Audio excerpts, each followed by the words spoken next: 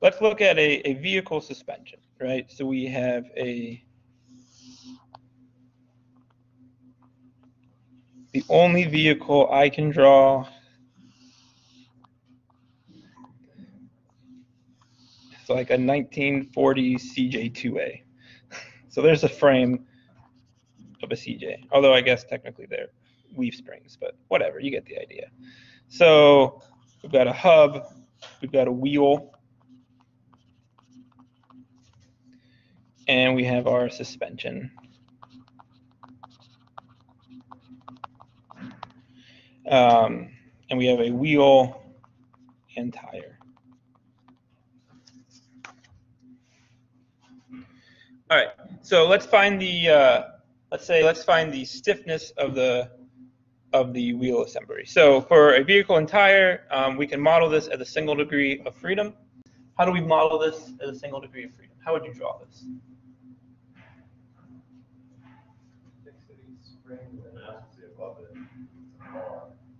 You want the mass to be above it.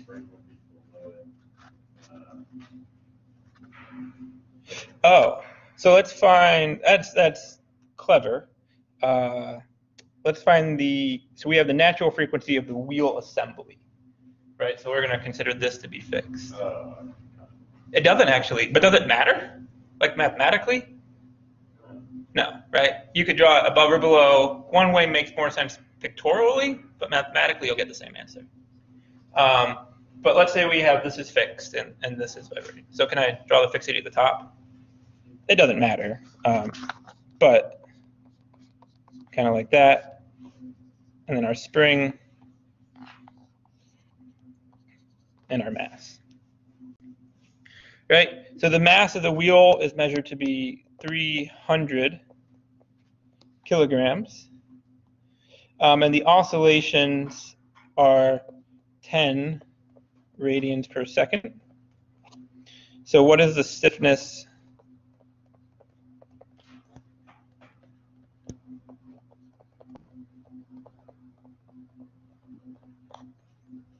of the wheel assembly?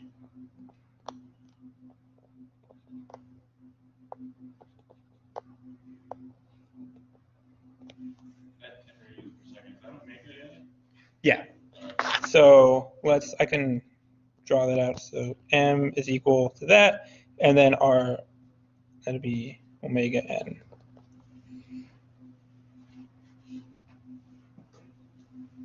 Right. So we have a natural frequency of this mass that we can measure, and our suspension is a compound system, right? You've got springs, you've got dampers, so we kind of want to just find the equivalent stiffness of it. So does anyone want to tell me how to do that? Natural frequency curve. Say that again? I'm just using omega n equals square root of k over n. So what does that become? K equals omega n squared times m. Omega n squared m. And so what'd you get?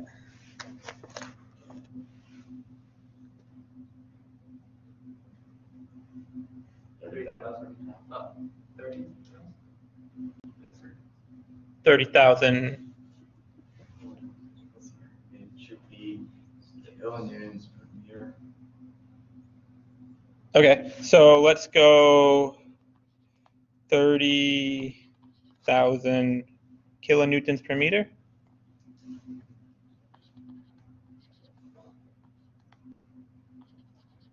Does everyone agree with that? Kilonewtons, I'm just newtons per meter, sorry. Okay. But it should, if you want to put in kilonewtons per meter, it should just be 30 kilonewtons per meter.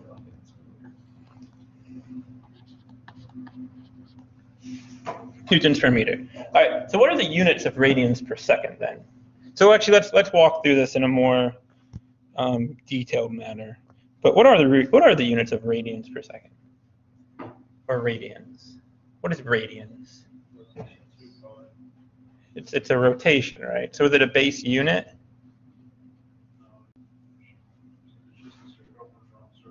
Yeah, it's dimensionless is how we phrase that. So right. So let's go with a note. So radians are a dimensionless quantity.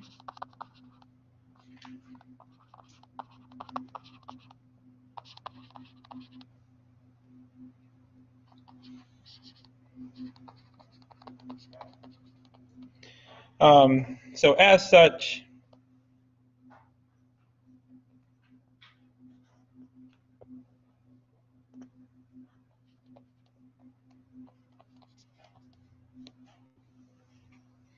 I'm gonna inverse it around. Just go mass omega n squared becomes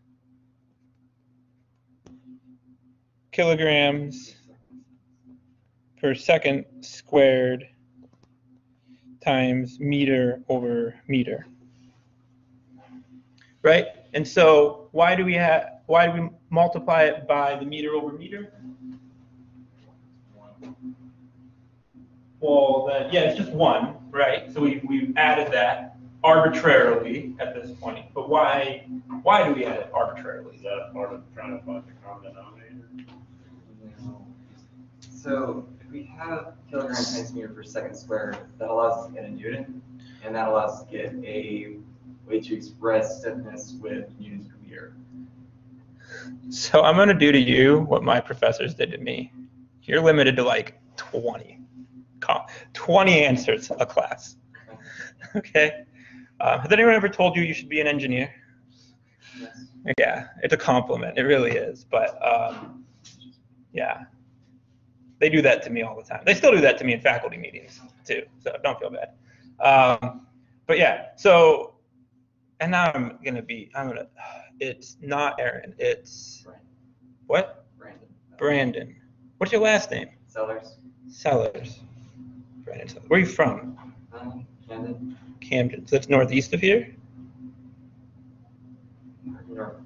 Northwest. Brandon Sellers, Camden. Okay. I do that because it gives me a picture of a state, and I have a picture memory, and I can try to remember your name. Brandon Sellers. Okay. Thank you. So yeah, we add this because we need newtons per meter for our spring stiffness, right? And this function here, mass times omega n, doesn't give us that. Well, then we have units that don't line up, right? Again, we're engineers, not mathematicians, so we're doing this. It will annoy your mathematician friends if you have any. So we can do that. So that's added to the spring stiffness can be expressed as, so m over m is added. So spring stiffness